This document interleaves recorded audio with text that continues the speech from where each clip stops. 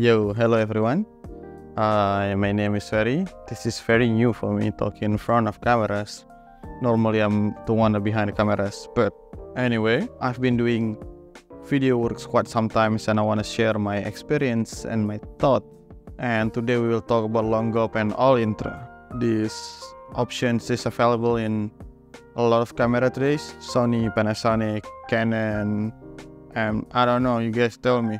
Basically, long-gop and All Intra is the way the sensors record the images. In simple way, long-gop doesn't record full pictures information for every single frame, and it produces smaller file size, while All Intra record whole image on every frame. It's not that simple, but I will leave some link for you to read.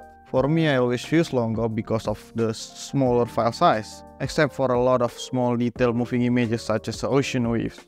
And today we can try to spot if any differences between long-gop and All Intra. Hopefully you enjoyed.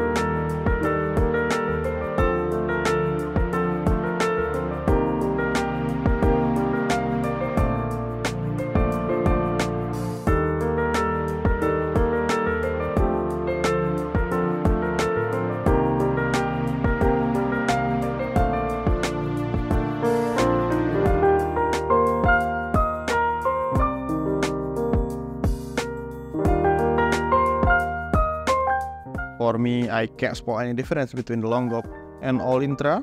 I don't know, let me know if you can spot any differences. With this result, I'm gonna use long-gop anyway, except if the client's request it's needed shots in All Intra. Yeah, hope you enjoy it, and leave the comment below and subscribe.